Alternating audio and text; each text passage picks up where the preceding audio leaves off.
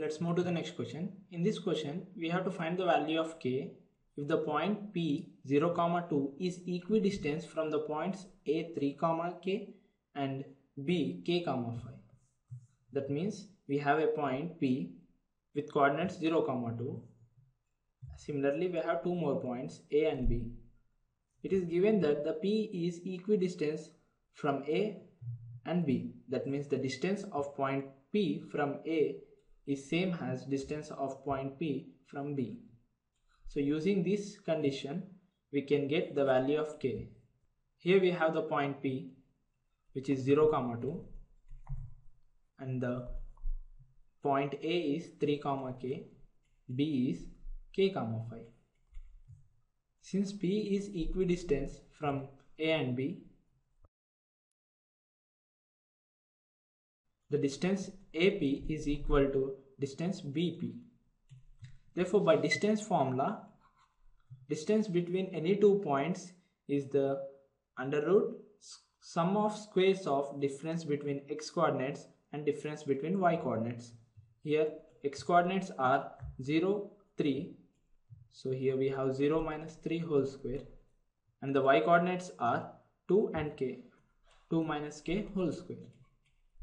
Similarly, the distance PB is under root sum of square of difference between x coordinates, which is k and 0, that is 0 minus k whole square, and y coordinates 2, 5, which is 2 minus 5 whole square.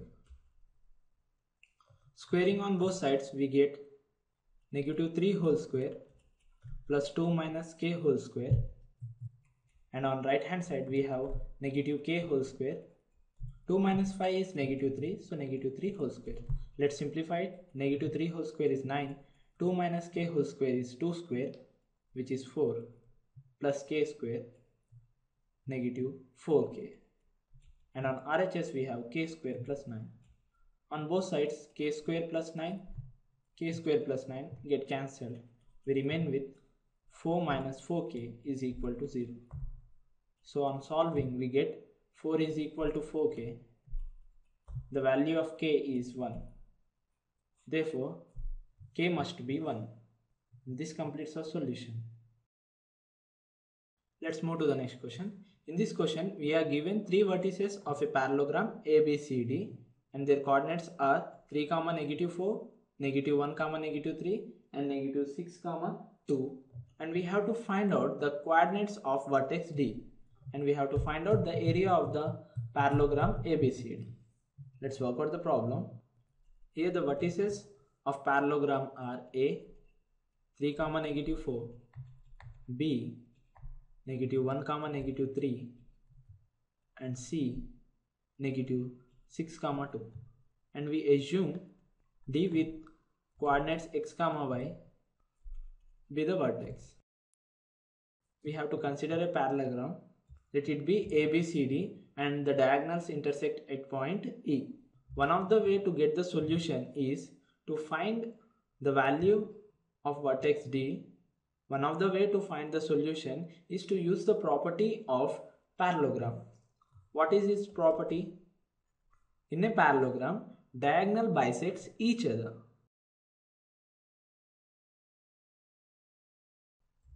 That means one of the diagonal passes through the midpoint of the other diagonal.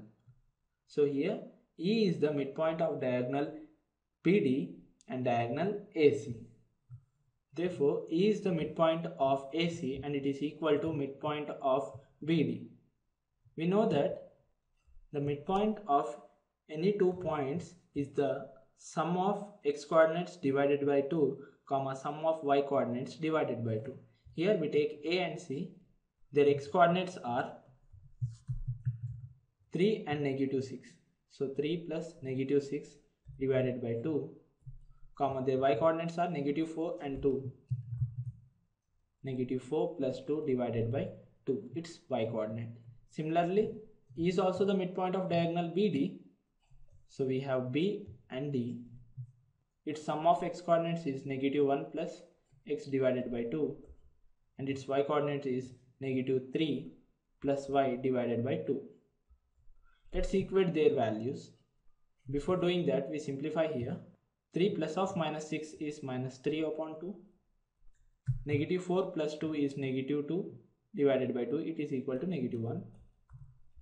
Negative 1 plus x upon 2 and negative 3 plus y upon 2. To find the value of x and y, we equate their respective ordered pairs. That means x coordinate is equal to x coordinate on right hand side and y coordinate is equal to y coordinate on right hand side. Both denominators 2 get cancelled. We remain with negative 3 is equal to negative 1 plus x. On transposing negative 1 to left hand side, we get negative 3 plus 1. It is equal to negative 2. Similarly, we solve it here. Negative 2 times 1 is negative 2 and negative 3 plus y on right hand side. Therefore, y is equal to 3 minus 2, which is 1. Vertex D is negative 2 comma 1. Therefore, we get the vertex D negative 2 comma 1. And here we have to find the area of this parallelogram. How we can find out the area of this parallelogram? Area of this parallelogram, the product of base into height. And area of parallelogram in terms of diagonal is the half of product of length of diagonals, that is BD times AC. So to find its area, we have to find the distances AC and BD. AC is equal to under root sum of difference between x coordinates and difference between y coordinates, that is 3 minus of minus 6. Here we should be careful while we are dealing with negative signs. And difference between y coordinates is 2 minus of minus 4 whole square. And it should be in square root. So 3 minus of minus 6 is plus 6. So 3 plus 6 is 9 and 9 square. 2 plus of minus 4 is plus 4. 2 plus 4 is 6. 9 square is 81 plus 36. And it is equal to under root 117. Similarly, length of diagonal BD is under root negative 1 minus of minus 2 whole square plus negative 3 minus of minus 1 whole square. Since its x coordinates are negative 1 and negative 2 and its y coordinates are negative 3 and 1. By simplifying, we get minus of minus 2 is plus 2. So plus 2 minus 1 is 1 whole square and minus 4 whole square. It is equal to 1 plus 8, 1 plus 16. It is equal to under root 17. Therefore, area of parallelogram ABCD is equal to half of under root 117 times under root 117. It is equal to under root 2009 upon 2. Since the area is in square units, so we have here square units. Therefore, area is under root 2009 upon 2 square units. Let's move to the next question. In this question, we are given a figure and we have to find the area of this shaded region and also its perimeter. Here the lengths of side AB and BC are 28 and 21 centimeters respectively. Here BCD is a quadrant of a circle and AEC is a semicircle. By taking AC has diameter. Let's work out the problem.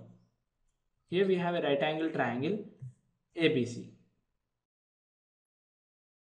And we are given two sides and we have hypotenuse which is unknown.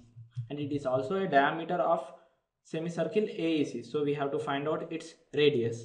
To get that, we know that square of hypotenuse is equal to sum of the square of other two sides. We have to find out AC. So AC square is equal to AB is 28 centimeters and BC is 21 centimeters.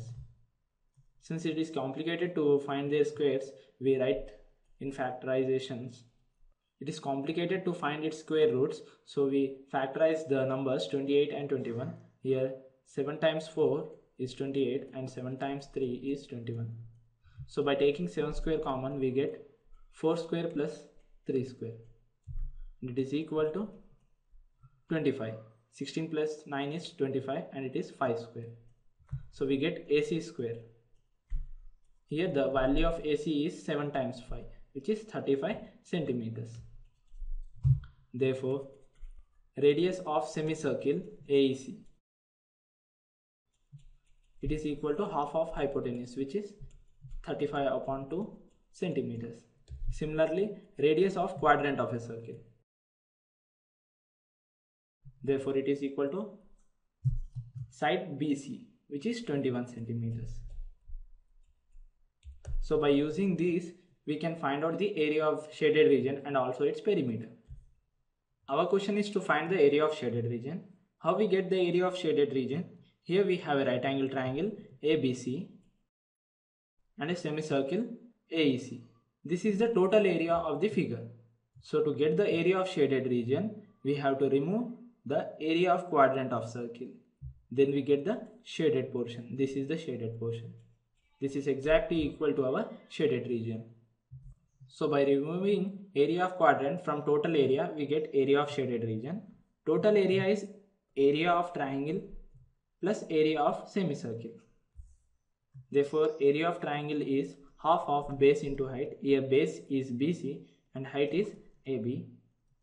Similarly, area of semicircle is half of pi r square. Here radius is AC upon 2 and the area of quadrant is 1 by 4 pi r square. R is BC. So 1 by 4 pi r square. Let's simplify it. The value of BC is 21, AB is 28 centimeters. The value of pi is 22 upon 7 and AC we get is 35. And the value of BC is 21. So here we have 21 square. By simplifying this, we get the product of 21 and 28 is 588 divided by 2. Here 2 goes in 22 11 times. Similarly, 7 goes in one of the 35 5 times. So 5 times 35 divided by 4 minus, here also 7 goes in 21 3 times. Therefore, on numerator we have 22 times 21 times 3 divided by 4. We take 4 is the LCM and we get 2 times 588, which is 176, and 5 times 35 is 1925, and this product is equal to 1386.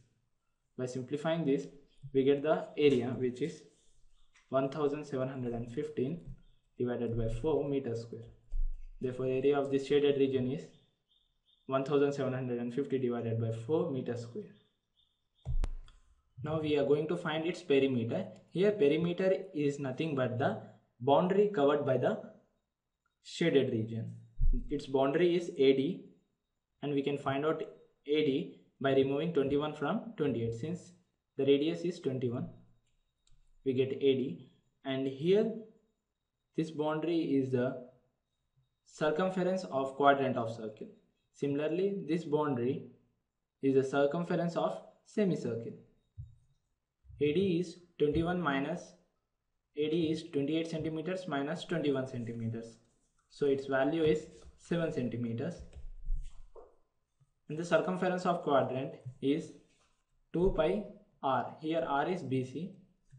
Since it is 1/4 part of a circle, we divide with 4. And circumference of semicircle is 2 pi r. Here radius is AC divided by 2, which is 35 upon 2. Since it is also half part of a circle, we divide by 2. Then we have 7 plus 2 times 22 upon 7, it is the value of pi, 21 divided by 4, plus 2 times 22 upon 7 divided by 35 upon 4. Here we simplify. We have 7. 7 goes in 21 3 times. Similarly, here numerator and denominator contains the same factor 4. So 4 goes into 1 times and in 22 11 times. Therefore we get 11 times 3, which is 33. And here 7 goes in 35 5 times.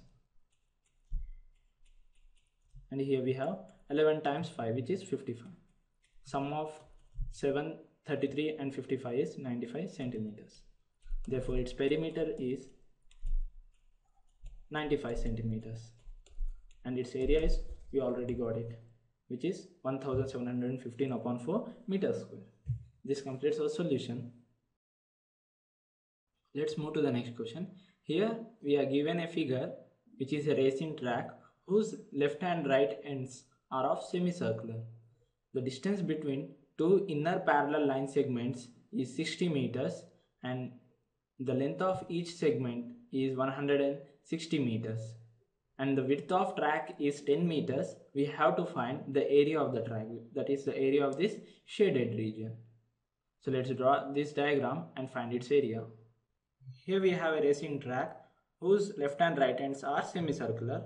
If you look at the figure, we will get two rectangles, that is a rectangle ABCD and another is EFGH. Both are equal rectangles. So we have to find out the area of track. Area of track is the area of these rectangles plus area of in between semicircular arc. And here we are given the length of rectangle which is 106 meters and its breadth is equal to the width of track which is 10 meters. So by using this we can find the area, and here we have area of rectangle is equal to area of rectangle EFGH, 106 times into 10. Since its length is 106 and breadth is 10, it is equal to 1060 meters squares. Let us denote this area with A1. And now we have two semicircles. This is the inner semicircle, and given the distance between these two lines is 60 meters, so the diameter of inner circle becomes 60 meters, and we have to find out the radius of inner circle, so its radius becomes 30 meters. So the radius of inner circle is R1, which is 30 meters. Similarly, we have to find the radius of outer circle. How we get it? Here we have the width of track which is 10 meters. So by adding 10 meters to the radius of inner semicircle, we get the radius of outer semicircle. Let it be R2, and R2 is equal to 30 plus 10, which is 40 meters. So we have got the radius, so we can easily find out the area in between the semicircular ends. And the area of track in between semicircular ends is obtained by removing area of semicircle with radius 30 from area of semicircle with radius 40. Let's do that. Here we have area of semicircle with radius 40 is pi half of pi 40 square. Since its radius is 40, similarly area of semicircle with radius 30 is half of pi 30 square. By taking half of pi common, we get 40 square, which is 1600 minus 30 square, which is 900. Let's substitute the value, which is 22 upon 7. Half of 22 upon 7 times. Here we have the difference is 700. Numerator and denominator 7 is common factor. So 7 goes in 700 100 times. Similarly 2 goes in 22 11 times. Therefore the area is 1100 meters square. Let us denote this area with A2. Here we have got A2. Here we have A1. So the area of this track is here also A1, since both are equal, and it is also equal. So the area of shaded region is A1 plus A1 plus A2 plus A2, which is 2 times of A1 plus A2. And here we have A1 is area of rectangle and A2 is area in between semicircular ends. So here we have area of triangle, which is 2 times area of rectangle plus area in between semicircular ends. That is 2 times A1 plus A2. Here we have already got the value of A1 and A2. Area of rectangle is 1060 meters square. So 2 times, and we have got the value of A2, which is 1100. So by adding these 2 times 2160, and it is equal to 4320 meters square. So this is the area of this track, and this completes our solution. Let's move to the next question. In this question, a solid is composed of a cylinder with hemispherical ends. If the whole length of the solid is 104 centimeters and the radius of each spherical end is 7 centimeters, we have to find out the cost of polishing its surface at the rate of 1 rupee per decimeter square. So let's work out the problem. According to the problem, we are given a solid and it is composed of a cylinder with hemispherical ends. And the whole length of the solid is 104 centimeters. And the radius of each spherical end is 7 centimeters. So let's draw a simple diagram here. And this is our solid. And we assume h is the height of the cylinder. And we have radius of each spherical end is 7 centimeters. So here we have sum of radius of one spherical end plus height of cylinder and plus height of radius of another hemispherical end is 104 centimeters. Therefore, h plus 2r is equal to 104. By substituting the value of r, we have h plus 14 is 104. From this we get the height of cylinder, which is 90 centimeters. So here we have to find the cost of polishing whole surface area, and given the rate of polishing 1 decimeter square is 1 rupee. So the whole surface area of this solid is curved surface area of one hemisphere and curved surface area of this cylinder and curved surface area of this hemispherical end. Surface area of a sphere is 4 times pi r square. Since it is half part of sphere, so its surface area becomes 2 pi r square. And here surface area of cylinder is circumference of base circle into its height, that is 2 pi r h. And 2 pi r square is the surface area of another cylinder.